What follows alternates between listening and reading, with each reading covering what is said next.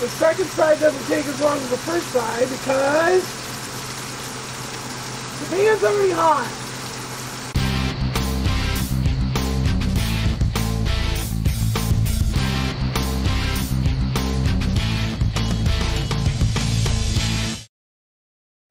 Hello and welcome to another Cooking with Guda, a very highly refined and highly produced cooking show.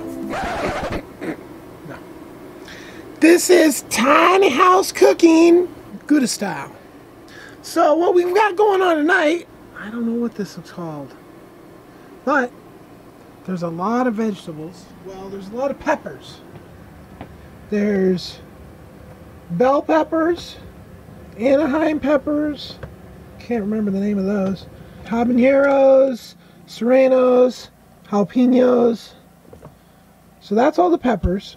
That runs the gambit. We've got sweet, we've got savory, and hot, right? Okay. Then we've got cilantro, garlic, and then there's a chuck roast that I have to sear.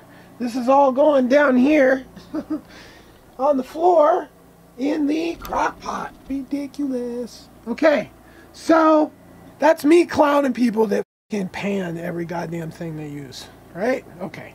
The deal is right now I turned the heater off to be able to make this audio for this video. You should actually be watching me cook, not watching me talk. All right, cooking time. We're cooking with Guda.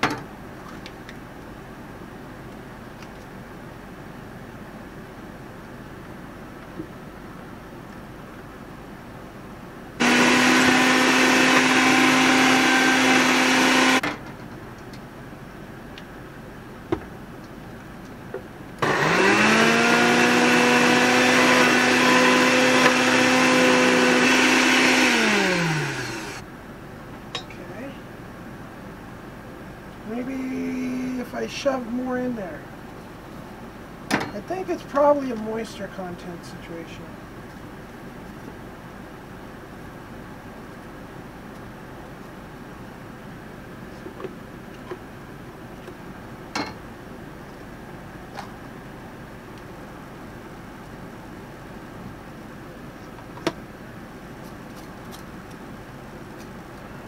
Before I started all this, I washed all these peppers with a fruit and vegetable wash.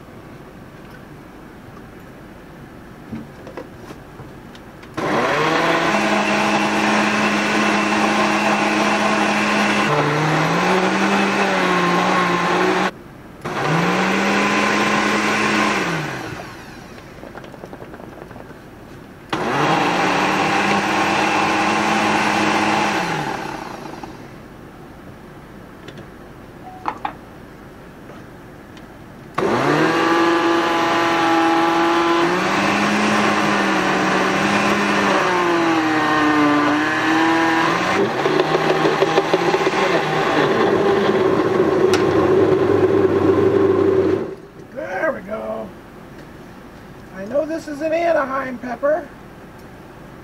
These are what I would call a savory pepper.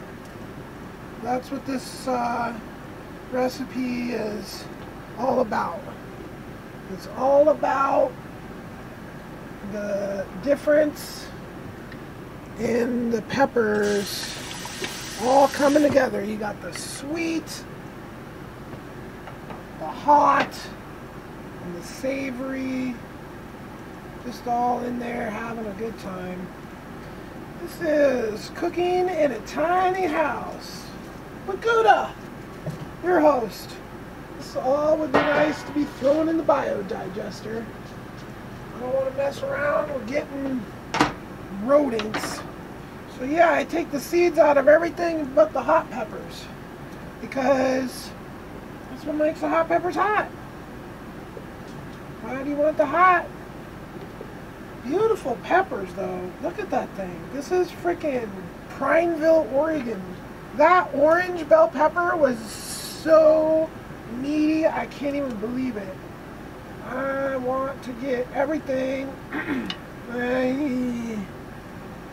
don't know if I'm going to be able to get everything in there or not, because I still have garlic, onions. The onion is going to take up about that much room.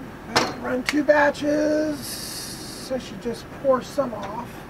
That way I don't lose that liquid.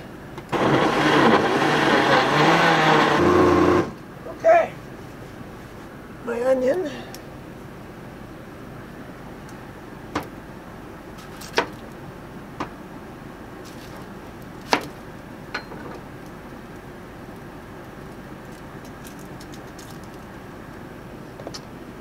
You can do it! Boop, boop. I dropped the whole onion in there. This is tiny house kitchen. Oh yeah! Phew! I am glad I have glasses on. I just got sprayed in the face with ginger juice. Slippery little bastard. I think that's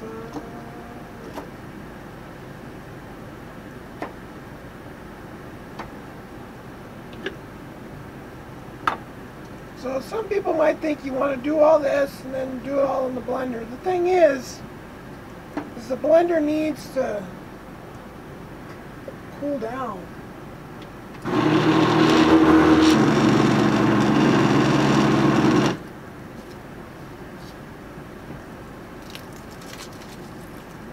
My tiny house cooking series.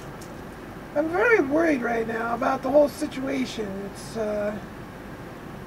I'm drawing a lot of power now with my my new system of having water, on-demand water.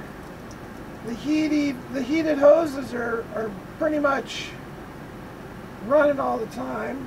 Now it's like, well, this whole entire everything I got going on right now revolves on this generator, because there's no way I could possibly run this trailer without that generator. So that's kind of like scaring me. I'm like, ah, man, you know, should I buy another generator and have a whole backup generator? Or, you know, and that might be the thing I do, but I've been entertaining the idea of basically putting an inverter in the truck, so the truck would have the ability to run the trailer. Basically, I just turn the truck on and leave the truck on, and you know, if it's an emergency, you know, the truck can just be turned on and left on to run and keep the trailer from freezing up overnight, right? So that's a good thought. And also the way I use power, like I need to run power over here, I need to have power over there. And right now I just throw the generator in the back of the truck and take the generator over to wherever I need power. Well, I'm kind of planning on making the generator not really a permanent, but you know, making it so it's out of the weather all the time and in a good spot. That's like one of my next projects. So I'm just trying to decide exactly how I'm going to do it. Because again, I'm not trying to waste a bunch of money on purpose stuff that I'm just going to use for this winter time. Purpose-built stuff. It's just, you know, I want to be able to reuse this stuff. I don't want to just buy stuff to be buying stuff. But I'm also kind of worried right now. Finances could get so bad that I literally might, like, I don't know if they'd take my truck away from me. I bet they would. I mean, phew. I might actually have to go into like bankruptcy before this whole invention thing takes effect. Unfortunately, I turned the business over to an employee that thought we were in the business of having money in the bank. And well, no, we're not in the money in the bank having business. And if you don't have what the customers want in stock, they will go other places. And so we had a bunch of crap in stock, and basically the customers have said "F you," and the sales have dwindled down to pathetic. And then of course the money follows, because you don't get to have money in the bank and shitty sales. So I let her basically up for probably a little bit too long, but hopefully she has it in her head now, but I don't know. First, you have the well-stocked shelves with high-quality stuff and tons of stuff in the warehouse, backed up, ready to go. Then you get to start saving money. You don't get to save money and have just a bunch of crap, like nothing on the shelves, like just ugly shit that nobody's ever going to want to buy. Like, what the concept did you... I mean, she worked for me for a long-ass time. I would have thought she would have not had such bad ideas about shit. Especially when I was calling her going, hey, I can get some really good shit over here. Oh, no, we can't afford that. Meanwhile, she's telling me we can't afford the shit when we had more money in the bank account than we had ever had before. Why? Well, because I always spent the money on the products, keeping the products in stock, keeping a nice stock of selection and variety and all this. So she didn't do that. She left the money sitting in the bank account and didn't do shit about keeping the shelves stocked with quality. She just threw like some really, really bad shit up, and nobody really wanted it. And the sales hit a record beyond all low. Record low beyond low. Like never have they been that low. And that's just like hard to recoup from. So, yeah, fun times. We need lots of pink salt. And where are we going to put it? You might be thinking, that's a lot of salt, but I'm probably not remembering there's going to be a giant chuck roast in there. Pink salt. This looks like, and honestly, this right here is the best damn chip dip, just all by itself. Oh, once it gets salt, yeah, let's put the salt in there. Then let's mix it up. On low.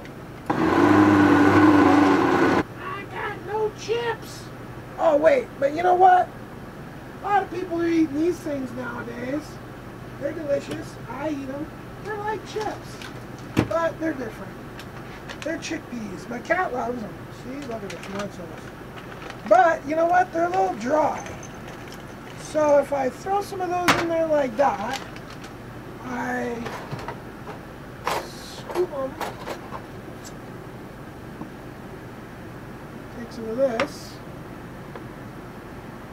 and just put that right on there. I don't know what this is called, but it's It's going to be delicious. Hot. It's so good. But it's hiccup hot. Oh, oh man, it's good.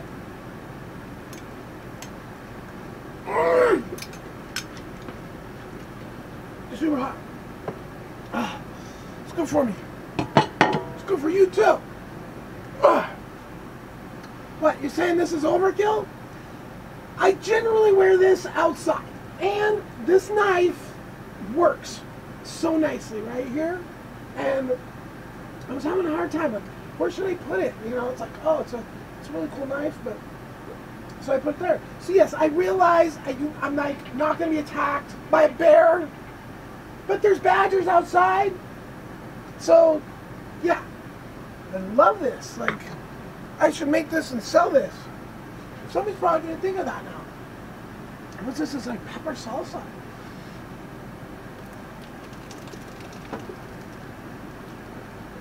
Now, I normally make smoothies in this thing, so hopefully it doesn't taste like, hopefully I don't have pepper flavored smoothie smell. That just has to set aside.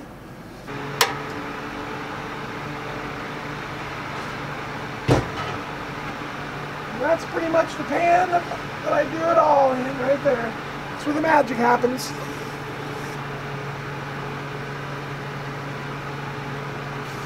Should have pulled this out a lot sooner, but I don't really have the counter space for it. So this is a chuck roast. Very nice. We have nice meat here in Prineville, Oregon. We're going to get this thing smoking hot, because that whole batch of stuff there has to crank up the flavor on that there. So I'm going to hit that with just some, don't you even judge I'm using this salt. This is what I have right now. It's some Mediterranean sea salt. I guess that's not that bad. I put all that pink salt in there, but it pretty much tastes perfect. So I just salted that. So now I got to salt the meat too. Put the pepper in this other one.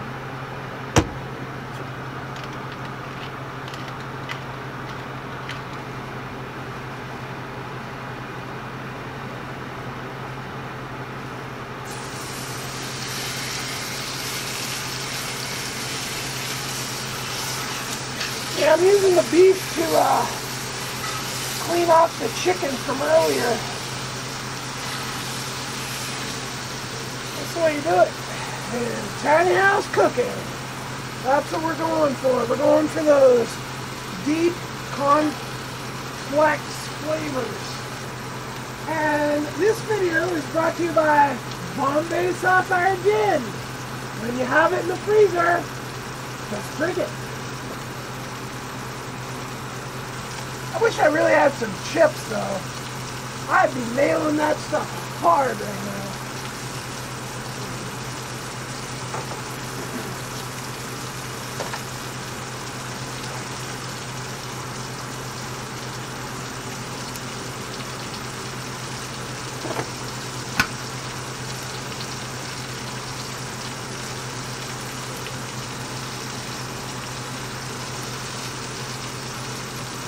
Dirty martini. Woo! You just get the flavor in the mouth. That's about all I can do. I'm not a hard alcohol drinker. I think when you're doing a cooking show, you pretty much have to drink alcohol. Starting to see a lot of smoke. Probably telling us we're getting close. Want that nice, hard sear on this thing. Woo-wee! Perfect.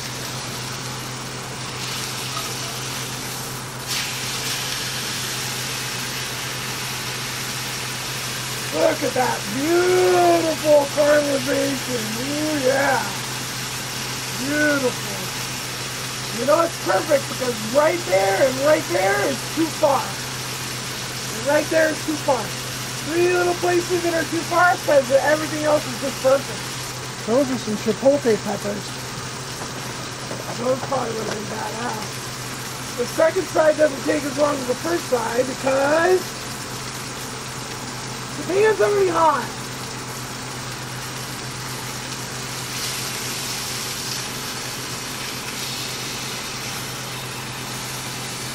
Looks perfect.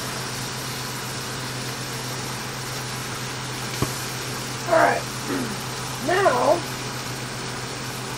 this is where the tiny house part becomes a challenge. This is where I keep this over here on the floor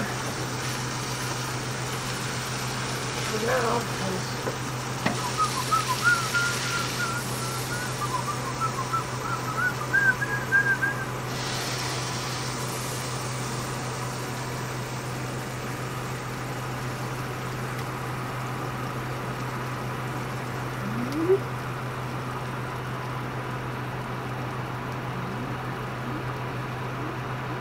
Now that goes a long time. We're not done yet. Taking a little break while that cooks. We'll be back.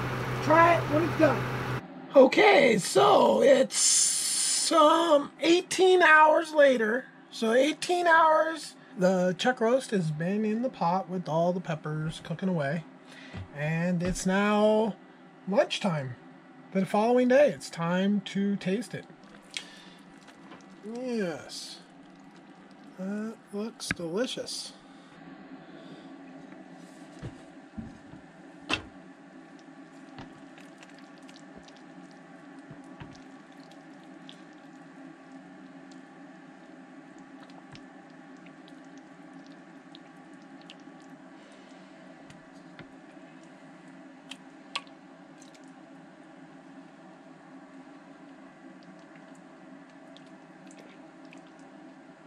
Now I just cut the generator off. It's been running all damn night and all morning and afternoon because it's been cloudy. And those hoses are really sucking the power. So the solar finally caught up and I was able to turn the generator off. But when you're crock pot cooking,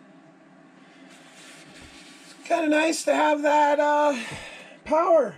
Normally this would be served with like Mexican style with all kinds of, like some rice, maybe some tortillas and some other stuff. And I might have held back some of that original stuff I blended out of the peppers as like a garnish. Well, that is what normal people do in normal situations, but when you live in a tiny house off-grid, that's a meal. Now, I'll probably cook up like a sweet potato or something like that with it, for another meal or another. And I'll probably throw like an egg in it, throw it on an internet, all kinds of stuff. But this first one here doesn't smell super spicy or anything. The meat, I guess, really toned down the spiciness of it. Has a little spice to it. Delicious. It's pretty darn tender.